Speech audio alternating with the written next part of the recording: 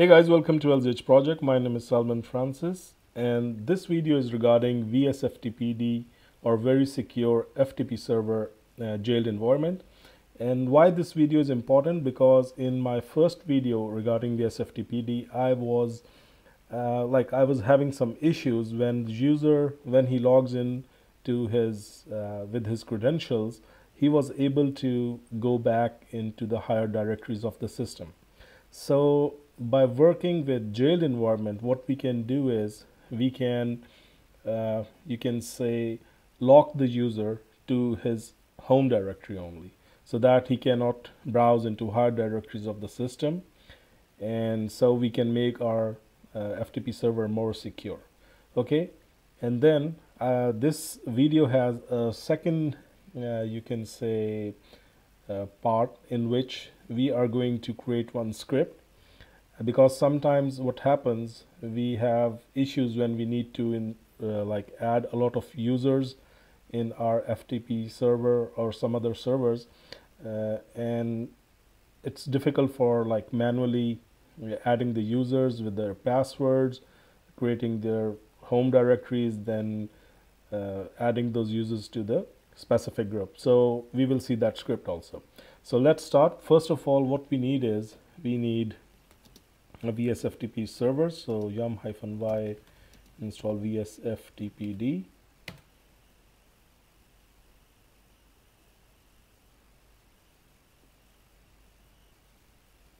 We'll install this vsftpd server, and in the meanwhile you can see this configuration file. I already have this. What we need to do is okay, let's do it on the live system. But there's a simple difference, like the only difference between the file which I created in part 1 and this is that we will be making a very few changes, and I'll show you in a moment regarding that change.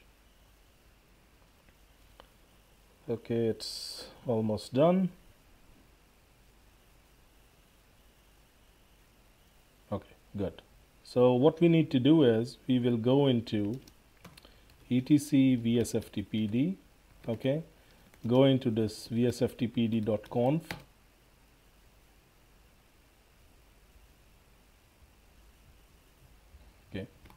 Okay, so first of all we need to disable this anonymous user login. We don't want any anonymous users.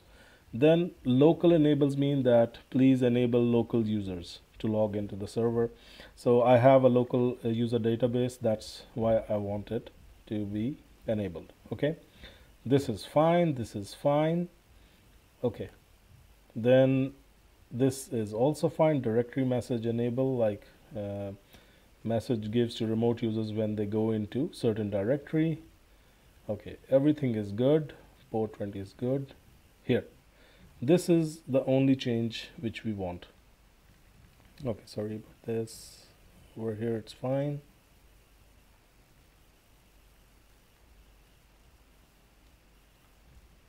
FTP web banner, if you want, you can just uncomment this. Okay, here. So this is what we want to enable. CHROOT local users, yes. This will put users in the CHROOT or jailed environment. This is very important. Like if you want to limit the users to their only home directories, you need to enable this. Okay, and then there is one more option we need to add it, but I want to show you first that why we need that option. I'm not going to enable it first. Okay, let's close this. Okay, and let's start the server. System ctl restart vsftpd. Okay, cat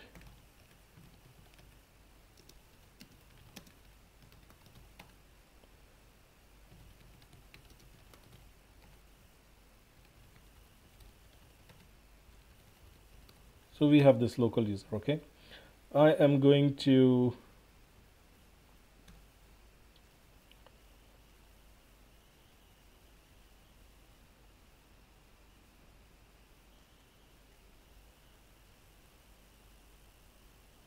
sending request. Okay, asking for username and password.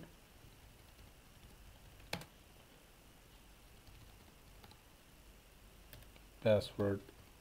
Okay, now this is the reason, you see it's just denying the access. Okay, so the error is it's not letting me in. So what we need to do is, I can do it again.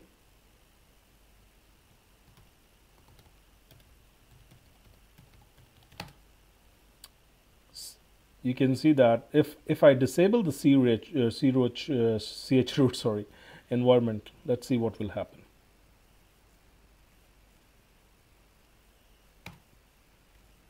Here, disable it, system ctl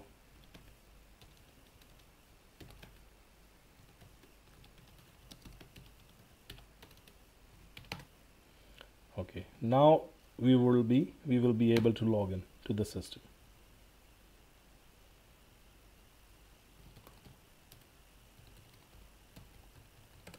Here, but the problem with this is, if this is the shared FTP, I just made this available for the users. But the problem with this is, let me open a Chrome browser, another browser like Firefox, and show you that.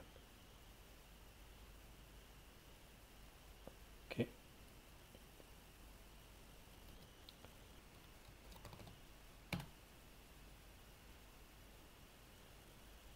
Okay, log in with the same user. Here, this is the dangerous thing. See, this is what we want to restrict, and this is available only with the CHROOT environment or the jailed environment.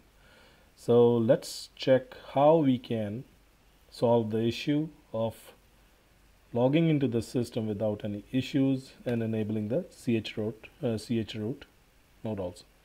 Okay, so this is, I'm going to enable it, and in addition to this, we are going to write this line: allow writable underscore chroot is equals to yes. We can add it here. Allow underscore writable underscore chroot equals to yes. So now restart, and I have disabled firewall just to show this like demonstration. You can enable it and allow port 21 and 20 and 80, so it will work fine. Okay, now if I refresh, it's going to ask me the password. If you remember, when we enabled chroot last time, it was not letting me in. So this time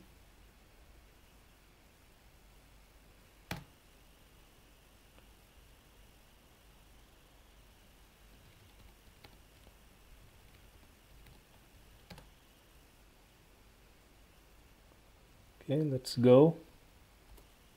You see, we cannot go to the higher level. So this is just restricting the users to its like home directory or to the shared folder. And you can see here, if I go to users home directory, I can create here anything like make dir cell.